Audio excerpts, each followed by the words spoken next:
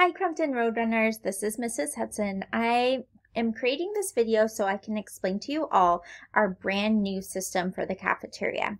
Our new system that we're going to be implementing is called the Silverspoon Award. Ooh.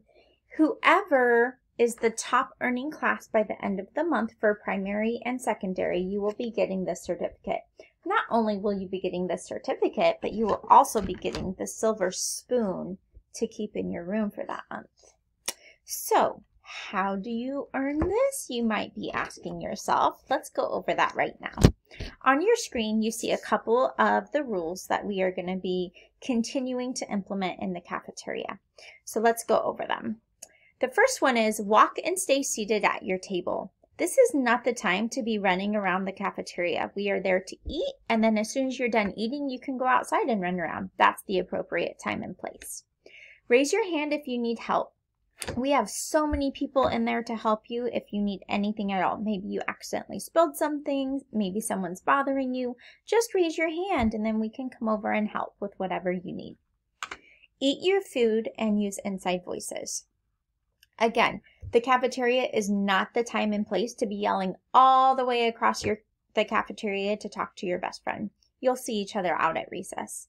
Make sure that you're talking to the people just at your table and that you're eating all of your food so you can go out and play. The next one is listen to the cafeteria supervisors. This is so important. They are here to help you and to make sure that you're safe. If they're asking you to do something, that means that you need to listen to them. There's a reason for that. So please make sure to listen to all adults on campus at all times.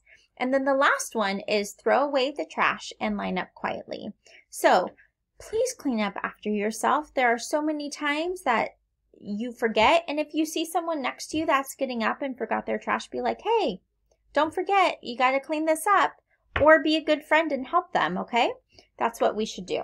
So, how this is going to work is at your tables, you're going to see a little stack of cups like this, and each cup has a different point value. So, our green cup has 2 points.